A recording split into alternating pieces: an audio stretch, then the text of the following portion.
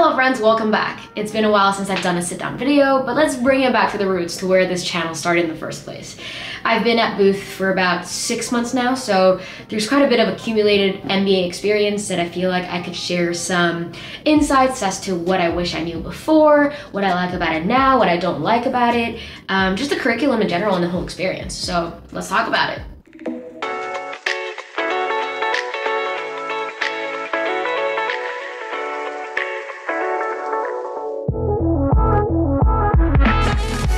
First of all, I've done a few coffee chats over the last few weeks and people have had some common questions during those chats, so I thought I should just share them on my YouTube.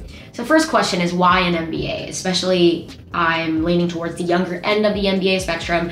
The average age here is roughly around 28 and I turned 25 over the summer. So why an MBA? Before this, I was a tech risk consultant at EY. I had a background in accounting information systems. And I just realized that I kind of wanted to pivot into something more creative in the business fields. So as an international student, it was much harder to pivot due to visa reasons. And I've always wanted to do an MBA as well, knowing that I think growing up when my dad mentioned it, I just always wanted to do an MBA. So it's always been in the back of the mind. And then COVID happened, right? So it was kind of hard to pivot out of existing fields with the job market. And I thought it was just perfect time for me to pursue an MBA.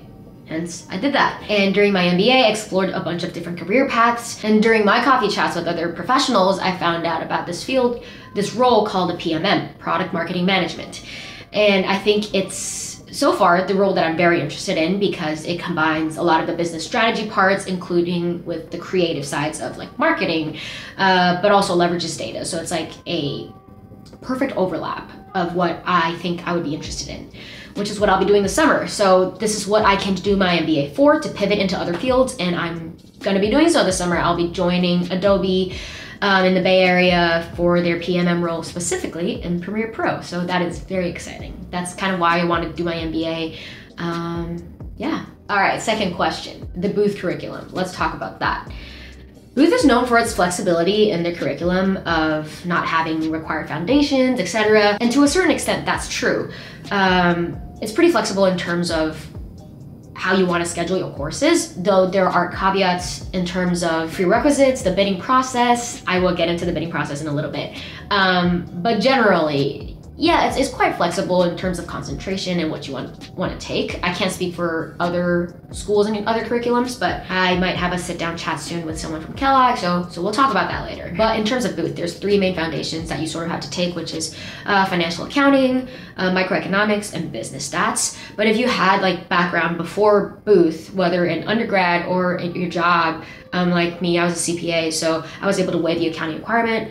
For stats, I believe there's this class called Big Data that can also substitute for it. So it's just really make it your own kind of thing. And so far, I've really enjoyed the classes. A few favorites so far, competitive strategy with Thomas Bullman was so good. He's just such an engaging professor, and he does occasionally cold call, but it just keeps you engaged. And he's just a great lecturer in general. I learned a lot from it. Marketing strategy, taught by both Shapiro. I didn't take his class. I took Dearvorst's class, Berkeley Dearvorst. He's a great professor. Learned a lot. And for our final project, we had to do a product extension of an existing brand.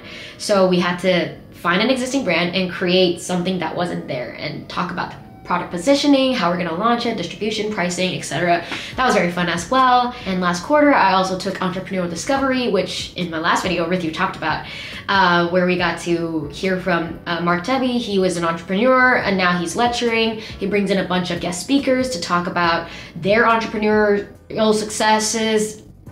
Sorry, let me rephrase that. Their entrepreneurial successes. And it's just, you do learn quite a bit about that. And it's like a good first step into the NVC, New Venture Challenge, which I don't intend to do this year, but next year maybe. This quarter, I'm taking, what am I taking? Oh, consumer behavior, reputation regulation and communications, basically how media influences business, and business stats. Not the most fun class, but I do like consumer behavior, is talking about like consumer psychology, how people behave when they purchase things and how they think. So I'm very much leaning into the marketing concentration, but that's sort of the Booth curriculum a little bit. Next question, favorite classes. Oh, I already talked about that, but let's talk about the bidding process.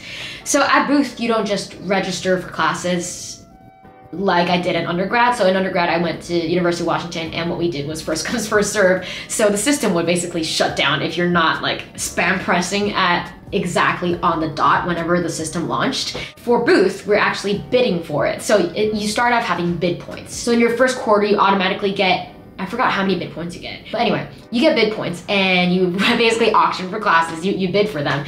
And whatever is the lowest price that gets you into the class, you get refunded the excess that you bid. So for example, if a class goes for 500 bid points, which you wouldn't know in the first place because everybody bids differently. And let's say you bid 1,000 points and the class goes for 500, then you get 500 refunded. Does that make sense? There is a course bidding history, so you can kind of see how much it went for in the last few quarters, and it could range from 0 points or sometimes 1 point to 15,000 points. So it really depends on the class, and you gotta kind of manage your wallet a little bit for the bid points. Some people hate it, some people love, okay, I don't know if anybody loves it, but some people hate it, some people are neutral about it.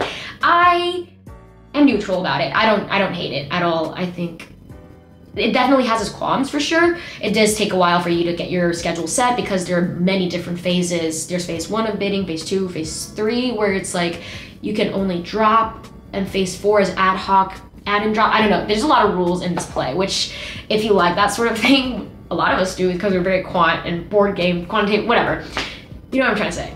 I will say my one qualm with it is that we don't really get to see a 2-year course curriculum, so you're not always sure what's going to be offered next quarter in advance. So it makes it hard to plan a little bit. And the professor list, sometimes, maybe there's a resource out there, but it sometimes changes. And I just wish that I could sort of plan the 2 years out so I know what I'm getting myself into. But alas, that's not an option. At least not that I'm aware of. Next question. By the way, if you guys have any more questions, just leave them in the comments. I'm happy to answer them, or I'm happy to interview other boothies for it, because people are just so friendly about it. We like to share about our experiences just to help you make a better and more informed decision about, you know, which school to choose, which school you should thinking about applying, etc. Okay.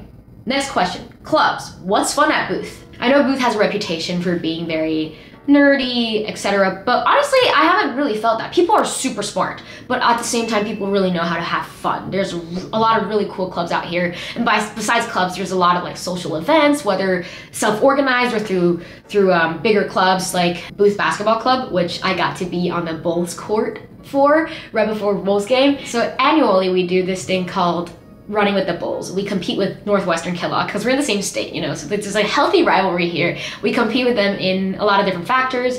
We've got sports, so soccer, basketball. We've got music, which I'll get into later. But annually, we compete with them in basketball, and we do it on the United Center floor right before a Bulls game. So this year we played right before the Bulls went up against Sacramento Kings. So red and purple, also Booth and Kellogg, red and purple. I don't know if that was intentional, but I'm gonna have to ask the co-chairs about that. So we play like a 15-minute game beforehand on the Bulls court, and I got to be the camera person on it because I was injured. So it's just super cool to have that opportunity. Like, what chance do you get to say that you stepped on the court or even shot a shot in the NBA basket? Like, you know. Another club that I'm in is Booth Volleyball, which we play weekly, either in UChicago intramural leagues against other grad schools, or we play in Chicago leagues. So it just really depends. And I think in the spring there's beach volleyball coming up, and we do have a beach volleyball tournament against Kellogg. Another club that I'm in, which probably is one of my favorites, is Audio Booth. So Audio Booth is bands, basically. We form bands and we have battle the bands annually, and whatever band advances, we get to compete with Kellogg. We do it differently. I believe Kellogg has 2 bands that you audition into in the start of the year, kind of like Pitch Perfect Glee style. But at Booth, we form our own band. So we have multiple, like this year we have 6, and we have Booth battle the bands first. 2 bands then move forward to go against Kellogg. So it's just different processes. They're all really fun, and it's a great environment to be in. I love jamming with my bandmates. We actually have Booth battle coming up in a week. By the time you see this video, it's probably coming up in 2 days or something like that. It's like living out the musician dream that I never really get to have. It's just super cool, and people are so talented. It's just so nice to see the different side quests that people have. And also there's cultural clubs like Taiwanese student club that I'm in. I'm also a co-chair of coming up next year. Sub G, South Asian Business Group. They're super cool. We had this Diwali cruise last quarter, and I don't know, I want to say like 400 people showed up at Navy Pier. We went on this cruise where it was catered, danced our feet off.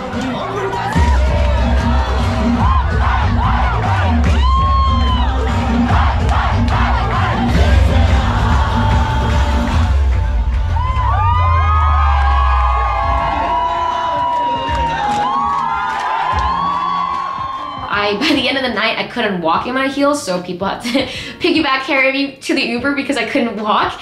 But it's just so fun to see people celebrate each other's cultures. Everybody dressed up in like authentic Indian clothing. It's just, what a great experience, what a welcoming culture, and I really appreciate that. There are also professional clubs, obviously. The management consulting groups, the booth technology groups, the investment banking group, investment management group, marketing group, corporate management group. I don't know, there's so many. And if you go check out the Booth Truths series that I've been interviewing boothies for, currently I believe there's 2 episodes or maybe 3 by the time you watch this. They talk about the different groups that they're in professionally and socially, and so you get to see a little bit more about the booth culture. All right, we've got the last question, sort of, is basically advice for what you should do before coming to booth or before pursuing your MBA. I would say talk to a lot of people. Just network, do coffee chats, and have them connect to other people. Why? Because it was so beneficial for me to learn about the different career paths. I didn't know there were so many roles like PM or PMM even before, you know, fresh out of undergrad. You're kind of hyper-focused on that one industry and career path that you know. And for me, that was accounting at the Big 4 firm. And so I was very laser focused in that tech risk consulting, IT audit, financial audit realms, or tax, which I didn't know there were so many other fields out there, like program manager, a product marketing manager. You know, like there's nuances to all of these. I reached out to my high school teacher actually, who connected me to someone at Adobe who worked as a PM.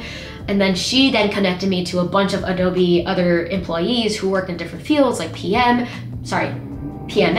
treasury, marketing, advertising, sales, like just so many. And I got to learn about the different realms. Little did I know I was gonna end up in Adobe this summer, but it's just talk to different people, and because they do have a lot of very valuable insights. And a lot of the times you're gonna find out things that you didn't know that you didn't know. And it might just change the trajectory of your life and your career. So just talk to people. And the worst that could happen is you reach out and they say no, or they even don't respond. That's like the worst thing that could happen, but that's not even bad at all. Like, you expect cold emails to not get responses, but oftentimes they might surprise you with a yes. If you have any questions, send me an email or drop them in the comments. I'm always happy to answer your questions because I understand, you know, wanting to know more about the school. No, I hope this video was helpful. More booth content to come, obviously. And I'm kind of excited to bring the channel back to its roots a little bit. I haven't done this sit-down chat in a long time. I'll see you in the next video. Bye!